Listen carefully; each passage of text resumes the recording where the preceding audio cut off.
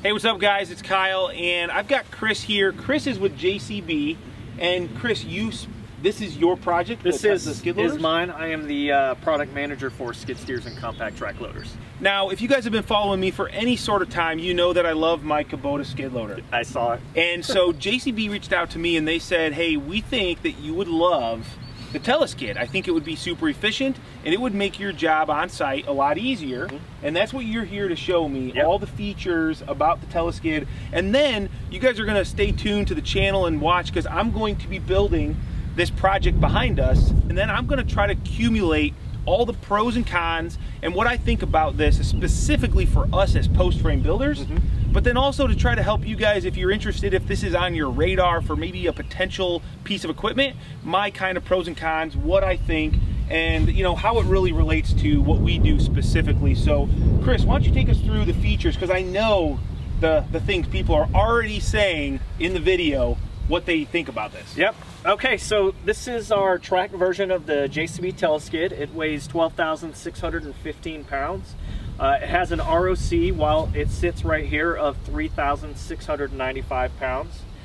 Extended, it's right around 1,600 pounds, or 2,306 at 50%. So ROC stands for? The rated operating capacity. Okay, just making sure everybody knows that. That's at 35% for tracks, and it's 50 for wheels. Okay. All right, so the first thing we're going to talk about is the offset of the cab. So if you look at the front of the machine, you'll notice that the cab is offset from the chassis. And then everything underneath it is streamlined down the center. So what this does is the gear pump, the transmission, the engine is all streamlined to one side to give you a 50-50 weight distribution on the arm. You'll see that there's a guide cup hidden behind the boom here, and what this does is if you were to hit anything with your bucket while you're moving material, the force of it would actually travel the length of the chassis.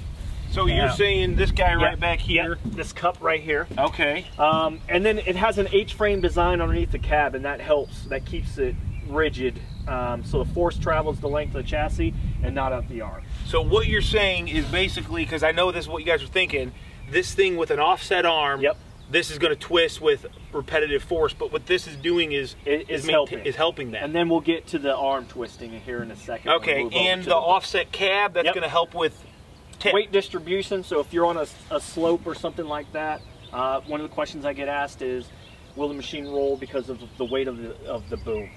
What this does is it helps with the weight. It distributes it evenly throughout the machine, so you don't have to worry about that. We move down to the quick hitch. The quick hitch is fully enclosed. Our original model, we just had a cover on it. This one is fully enclosed. Everything's on the inside. You do have access plates on the top, backside, and the side of the quick hitch to get to it if you need to do any service for it. If you look right here, you see a red indicator, and what this does, it lets you know if the attachment is in the locked or unlocked position. So what is this going to do? Down is in the locked position. It'll come up, and there's a button inside the cab. You push it, it'll come up, and it'll let you know that the attachment is unlocked. Okay. Better visibility straight to it. You only have to look at one indicator. Unique to JCB are wear plates that are located right here on your quick attachment. What this does is it doesn't sit directly on it. It sits on these pads. And what it does is, over time, hooking up different attachments, you'll start to damage your quick attachment. But what we did is we add wear pads. So you can get 4 uses. They start to wear down, you unbolt them, rotate them around. Once those start to wear out, you can flip them over and use it again. So you get 4 uses out of it before you actually How many times before you're flipping and rotating? It depends on how many times you're taking attachments on and off. Have you guys done any testing on how many times we haven't replaced them yet on any of our machines, and this comes standard on all our models other than the 215. What year did you start putting that on? Right around 2016. Okay, so it's been a couple years anyway, and nobody's had any issues? No issues. Okay. All right, so we'll move over to the tilt cylinder here. Okay. So our original design, it used to sit right here, so you had to actually lift the boom up and place your safety strut in it before you could tilt the cab in the forward position for serviceability. Because we moved it over and put a cover on it, it no longer interferes with the cab, so you can actually tilt it forward while the arm is in the down position, which obviously is safer. So what we'll do is we'll move over to the other side of the machine. Okay. You'll see auxiliary couplers. These are standard, and these ones are your high flow. So what that means for the operator is when the boom extends out, which gives you 8 feet of forward reach, you can only use standard flow attachments. If you're using a high flow mower or anything like that, you're going to use them up here, but you can't extend the arm out. And we did that for safety reasons. Okay. What's the flow on these, Chris? So you have your standard and high flow. So the high flow, the max high flow for this is 33 gallons per minute. Okay. You do have a pressure relief valve right here, and all you do is pull on it in case pressure is built up in your auxiliary lines, and a 14-pin connector for multi-function attachments. At JCB recently, we no longer offer any radial machines now. We're all vertical, minus the Tele-skid. And the reason is, if you look at our brochure, it says it's radial and vertical. And the reason it's radial and vertical lift is because the arm extends out and gives you that vertical reach. Radial lift, your furthest reach on radial, so it kind of rotates out like this. Yep. So your furthest forward reach is going to be somewhere right at chest level for the operator in the cab. And then vertical, the furthest reach is at the bottom and at the top. It's the same distance forward. Because the arm extends, it gives you both of that. So you get both of them. Good for loading trucks. Loading trucks. Digging holes, anything, because you can keep everything in a loading line. hay in a barn, everything. One of the design changes that we have on here is our double taper pin. So this boss right here is 40 millimeters larger than our original design, and it has a double taper pin. And what it is the pin comes together and the bolt goes through. So if the arm tries to shift, it actually will rotate the pin inside there. And that's what keeps it when people ask about, is the arm going to sway or is it going to twist? And then the great thing about the arm is it has 20% more steel than a 2-arm skid steer does. And like when you combine 2 arms, the amount of steel is 20% more in this. And the greatest thing about it is it has a lifetime warranty on it.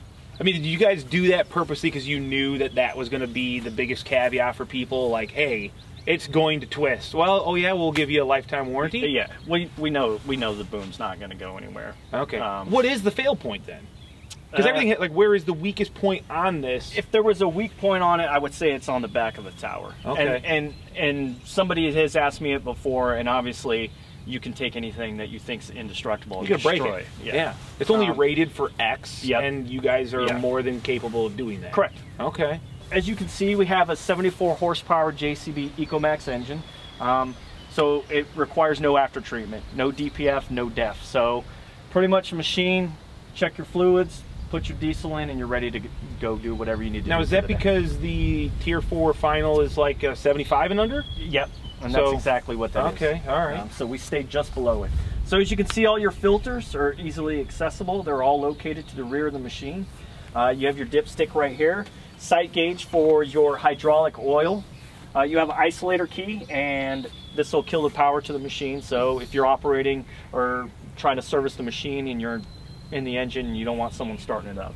This machine does come standard with reversing fan that goes off every 15 minutes. Okay. So you're in a high dust area, every 15 minutes it'll reverse the fan and blow all the debris out. Now, if you're in a really high dust area, you can do everything in the cab as well, manually. So you've got a button to reverse it? Yeah, so if you need it more than 15 minutes, you can just push a button. And you're going to know that because your temp's going up and... Yeah, it depends on where you're working at, you know. Okay. One guy that uses it a lot is in a peanut farm. He's got a bunch of dust and everything, and he loves doing it manually inside. It is interesting. Yeah. So at our factory in Savannah, Georgia, we got a saying that's on our viewing deck, and we call it the world's safest skid steer. And the reason why we call it that is because of our side door entry. So as you reach over and open up the door, you can see how much room you have to get inside.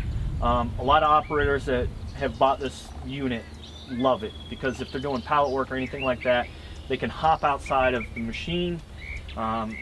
There's no risk of climbing in and out of the front like competitors. You're not climbing over slippery attachments or unsupported boom. Or underneath. Something in the air. And you don't have to have it at a certain level to get out of the machine.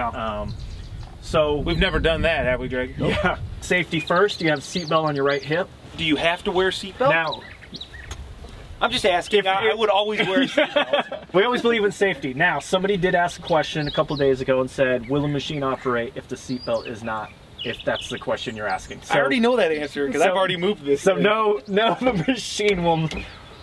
Yeah, yes, it will operate without it. Yeah. Now the two safeties for it is the left-hand pod and the right lap bar do have to be down at any point during operation. Let's say you have some bumpy ground going on.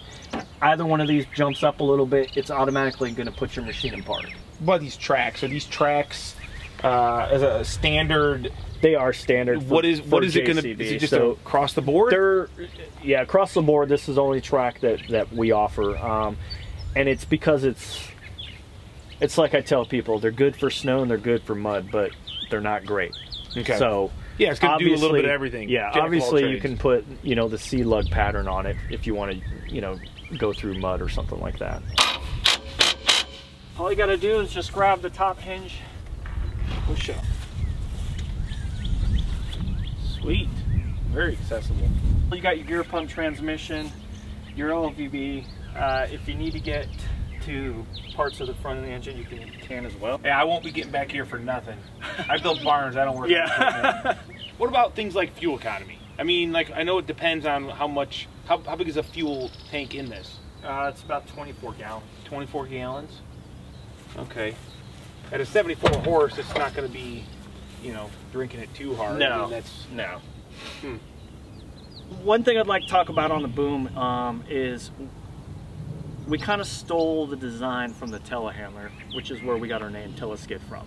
The boom, when it extends out, the steel on the top is actually rolled and it's not welded. It's welded only on the bottom. So instead of having a 4-box weld, you have only 2 welds, which also increases the strength of the boom as well. Yeah, so I mean, whenever anybody says, how can that one arm be strong enough, you'd have to be like, well, telehandlers, I mean, it's kind of the same thing. Yep, so, exactly. Interesting. Very, very cool. Well, we're definitely very excited to put this to work, and just if nothing else, man, it's super cool. It's a great idea. The mono, out of the way, this one arm, the side entrance, and I guess, yeah, I really appreciate you coming out, Chris, and kind of taking us through this, and I can't wait to put it to work and see how it really performs. Yep. So, one question for you. Yeah. When this is out all the way, did you tell me what the capacity was? Yep, so all the way out gives you 8 feet of forward reach, hinge pin height of 13 feet 3 inches. While it's retracted, what's the capacity though of the lift capacity retracted? Okay. Is 3,695 pounds. Yeah. And fully extended out, it's 1,600 pounds. Okay. And that's at 35% of the tip. And what if I put my boom that I have at the end of that thing that goes out another 20 foot? Then you're going to have to do the math on what it would be able to lift. I don't do math. We'll probably just stick something just on the try end it of anyways. And see where, it goes. But that will be pretty cool. Awesome. All right, man. All right. Thank you so much. Not Can't a problem. wait to put it to work, and I'll let you guys know what I think about it.